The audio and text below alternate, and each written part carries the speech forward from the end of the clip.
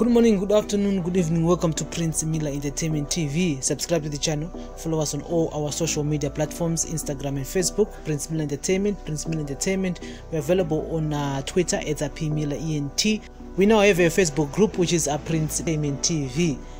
Just look for it and be part of the family. So two police officers killed in the line of duty.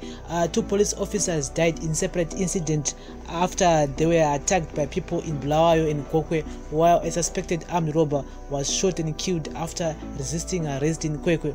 In the Bulawayo case, the police officer died after he tried to save a friend from being attacked while in Kwekwe. The officer died after being stabbed on his way home. All the suspects involved in the brutal murders are still at large, and the manhunt has since been launched. National Police spokesperson Assistant Commissioner Paul Nyati confirmed the murder cases.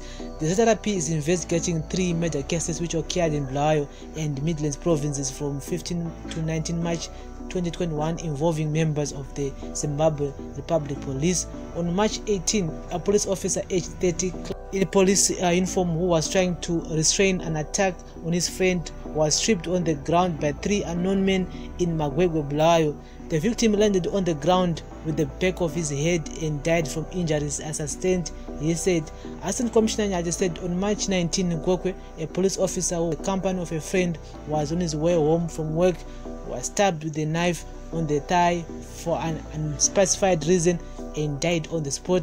The friend was also stabbed on the left shoulder and the right thigh and was ferried to hospital by well-wishers.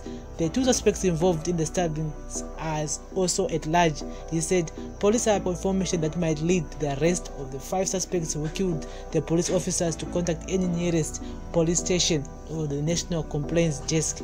Meanwhile, a 20-year-old man was shot and killed in Amaveni, Kwekwe on March 15 by a police officer on duty who intended to arrest him in connection with the cases of assault and robbery. The victim resisted arrest and attacked 3 police officers with a homemade knife after initially hid in his bedroom. He was shot once on the chest and succumbed to the injuries, Assistant Commissioner Paul Nyati. So that's the thing, man. Nyadza pfuti dzawanda muZimbabwe. I mean, for you, it seems like pane zviri kuitika pfuti dziri kubva upi, because all the cases are makongonzwa at the moment about robbery, about pfuti. You know, people are now owing guns. So we send our condolences messages to the families and of the police officers who passed away on duty, and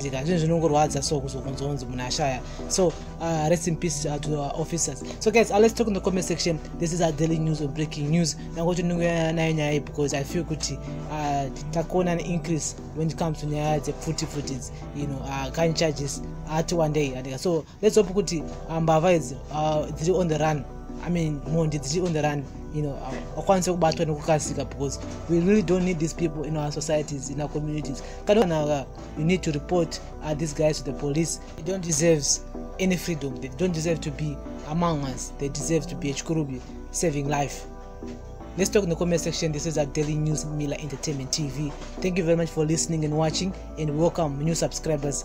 Welcome to the show. Welcome to Prince Miller Entertainment TV, and to all the loyal ones who have been watching us from day one. Big up, and salute. Daily news and breaking news on Prince Miller Entertainment TV. Bless up.